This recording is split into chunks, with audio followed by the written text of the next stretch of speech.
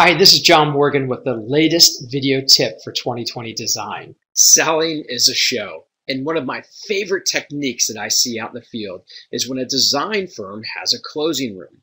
They'll use a large screen television on the wall, and on that screen, they'll simply take their 2020 perspective, slide it all the way off of their 2020 and have it snap onto that television screen, and then they'll leave their floor plan on their laptop.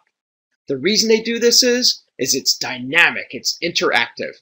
As your client looks at the large screen and sees the perspective, you can work and add items, delete items, and even move items around. And if you watch the perspective on the right, you'll see that the changes occur in real time. For other great ideas, please join the 2020 community at www.2020spaces.com/community.